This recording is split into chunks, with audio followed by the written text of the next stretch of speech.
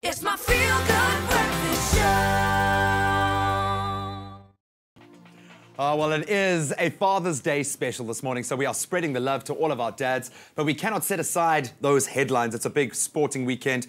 Our last hope for South African Super Rugby, it is the Stormers up against the Brumbies tomorrow in that playoff.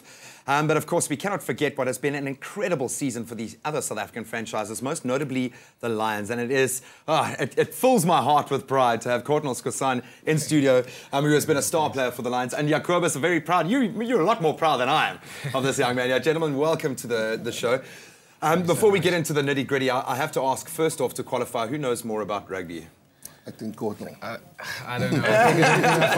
Look at that respect. But I think you both would have felt the sting to have come so close to a playoff. Literally, you know, when they talk about a game of inches, this was a game of seconds, quite literally. How did the team deal with that after the kind of season that you guys have had?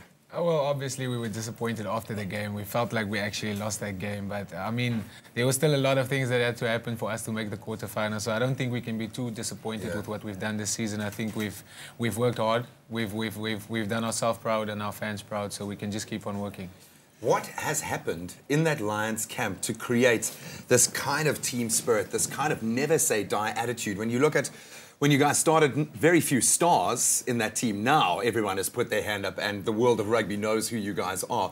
What has been at the heart of that revival of Lions rugby? Well, I think the most important thing is that we fight for each other. I mean, we're a team, actually. You know, we're a band of brothers, and we know that when we go out on that field, it's not going to be the individual that's going to make the difference. It's going to be the whole team. You know, it's 15 men firing and just fighting and just making sure that we do whatever we can do to make the team perform. And you can see that, man, playing for a bigger picture. Now, I think you've got to experience what most fathers dream about, seeing their son don that rugby jersey, head onto the field for one of the best teams, I think, in world rugby they've proven this year. How proud were you that first time that you got to see Courtnall step onto the field with the Lions jersey on?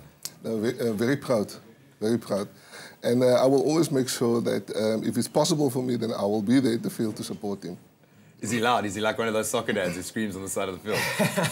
I don't know. I really don't know, but I know he's always there to support, yeah. So what advice did you give him growing up? How? Because, you know, clearly he hasn't done this alone. You can see that he has a good head on his shoulders. You can see that on the field. What advice have you been giving Courtnall as he's been progressing as a player? Okay, what I always tell him, if you go there, doesn't matter how long you play. If you come from the bench and it's 5 minutes, you just give your best.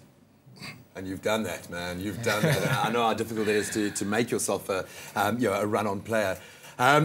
Big one tomorrow, and I know I'm sorry I'm pouring salt into the wounds here, but as a Stormer, I have to we've got to look at what they've achieved this season against a very strong outfit, not just the local derbies, but I mean it really has been a really hard-hitting season.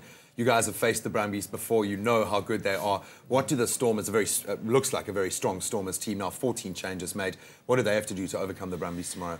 Well, I think the most important thing is they just have to stick to what they know. I mean, it's always easy when you get to final stages of competitions where you try and do funny stuff, you try and play a different game. I think just stick to their guns and hopefully they can pull through the win for South Africa. What do you make of a lot of people have been, I think, quite derogatory in terms of them not getting those bonus point tries, not being free scoring. When you look at the amount of pace in that back line, what do you make of that? Is that something that weighs over them? Do you think that they haven't been scoring the tries? Do they need to focus on playing a bit more of an expansive game? I wouldn't say that. I mean, if you look at a guy like Cheslin Kobe, I mean, he can make magic like this. I mean, anything can happen on the field. I think just the opportunities weren't there.